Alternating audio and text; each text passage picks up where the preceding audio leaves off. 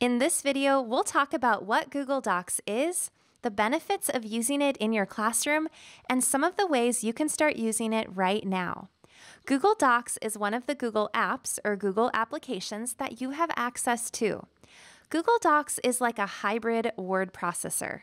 You and your students can insert images and link websites to your text, have help citing sources, and use your voice to type.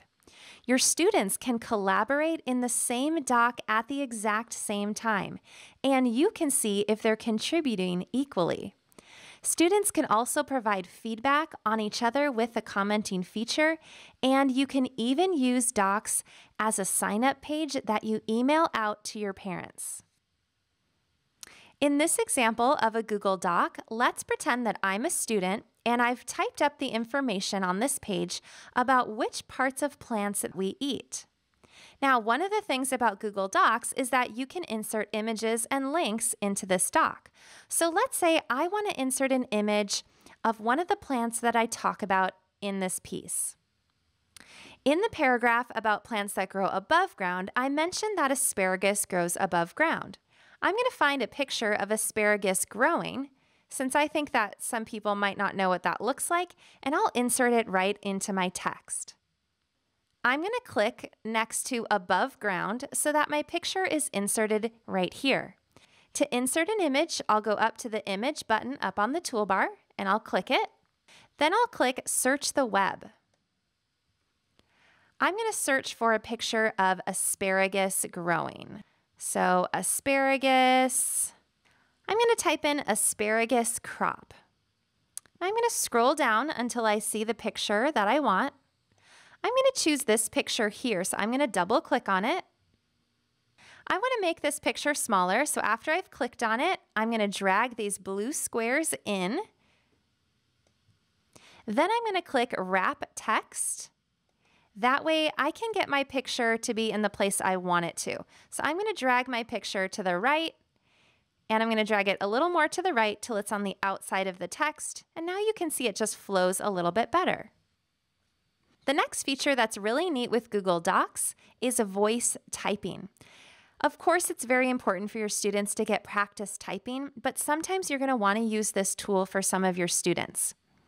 In order to voice type, you want to scroll down to the place where you want the computer to start typing for you. I'm going to click underneath Eat Your Veggies, no matter how they grow, the bottom section. This is where I want to start my typing. In order to get my voice typing going, I click on Tools at the top and then click on Voice Typing. The first time students use voice typing, a box might appear on their screen that asks if it's allowed to use the microphone. You'll just have your students click Allow. To start the voice typing, I'll click on the microphone on the left-hand side and I'll just start talking. Kids ages 4 to 13 should eat between 1.5 to 2 cups of vegetables every day, period. Are you eating enough? ? Click this link to see how you can easily add vegetables into your day with some yummy recipes, period. To stop the typing, I just clicked back on that microphone. You probably noticed that I had to say the punctuation out loud. Your students need to do this, but it's actually great practice, especially if they're not consistently writing with periods yet. This helps them to really think about where the periods have to go. And then you'll notice too that my text turned bold. I can just click and highlight it and then click the B in the toolbar to unbold it. Voice type is not always perfect, so you definitely have to read through it to make sure that it's okay. While I was voice typing, I typed a sentence about adding a link. So another feature of Google Docs is that you can add a link into your work. I have a website open at the top that I want to link to that paragraph. So I'm going to click on the URL, and then I'm going to hit Control-C for copy. Then I'll click back on my doc. Then what I'll do is I'll highlight the whole sentence. After the sentence is highlighted, I'm going to click the link button up in my toolbar. Now, before I paste it, you can see that they've actually given me a few suggestions of what I might link to. That is fine, and you can actually click this arrow to check out those websites. but I have mine already, so I'm going to click Control V for paste, and then I'll click Apply. Now you can see that this link turned blue, and when you click on it, the link appears below. If you need to edit that link, you can click the pencil. If you want to get rid of the link completely, you can click this last button, Remove Link. I'm going to go to another example of a Google Doc. This Google Doc is all about cenotes. There's a feature in Google Docs called Explore. And if I click on the right-hand side of my screen down in the corner, I'll click on the Explore icon. You can see that they've already recognized that this doc is about cenotes, and if my students wanted to click these links, they could learn more about cenotes to do some research. Or I can even use this search bar to type in my own search. So I'm going to say cenote information for kids. Then if I click this first link, it'll open up a web page for my students, and they can read about cenotes. Now let's say that my students used this exact website for their paper. So if I click back on cenotes at the top, I can actually cite this. So let's say in my second paragraph that this information came from that Kittl website. If I click right before a cenote, and then I hover over this box that I just clicked on, I can click these quotation marks where it says cite as a footnote, and watch what happens.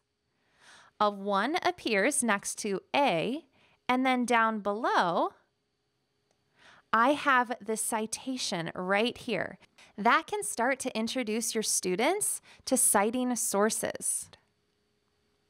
Now, Docs is great for increasing collaboration as well. So let's say one of your students wants to share this piece with someone else in their class to get some feedback.